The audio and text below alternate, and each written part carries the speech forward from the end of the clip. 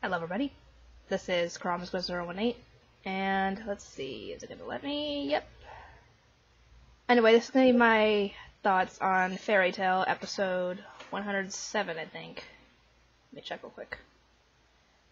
Because I don't want to say the wrong thing. Yeah.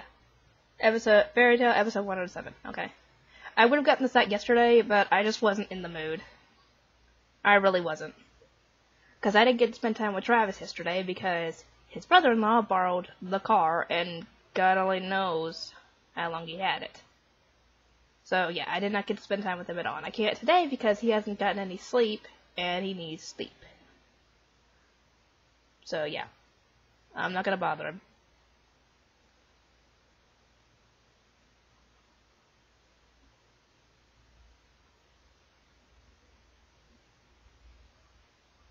Anyway, for this episode, it showed essentially the bit of a conclusion for Evergreen and Alchemist's fight, and they lost, essentially. And apparently you find out that the guy's magic is the arc of creation, where he can just, essentially, his magic is limited to what his imagination can create, essentially. Which is not good for a villain to have that kind of magic. Because you're essentially screwed. Yeah. But Alchemist earned quite a bit of respect in my book. On what he said to the guy before starting to fight him again. Let's see. Yeah, we didn't get to sadly see if they survived the last attack he had. Because it went straight to what did it go straight to? Oh, it went straight to the fight with Loki and the others against Caprico. And I think a few other things happened in this episode, so hang on. I need to make sure. Yep, it's on. Alright. Just making sure, cause never mind, I turned my mic off earlier yesterday, so anyway, what else do I have to say? Well, we find out that Caprico had been contracted to Lucy's mother before she died. At least in the end of the episode, anyway, we see this. But, surprisingly, apparently Caprico has been outside the spirit world for, how long did he say? 17 years? Wait. How old is Lucy at this point? If somebody could fill me in on how old she is at this point in the show, not after the time skip, but at this point in the show, at this episode, because I always assumed that she was at least 18, but she could be older for all I know. I have no idea. Anyway,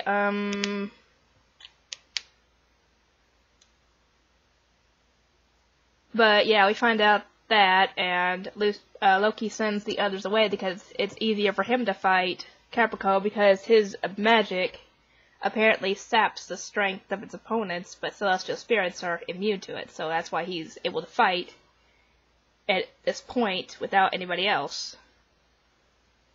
And apparently Caprico wants to end up killing Lucy because he realized who she was. But don't worry, next episode we'll find out why. Anyway, those were the main things I think that happened in this episode.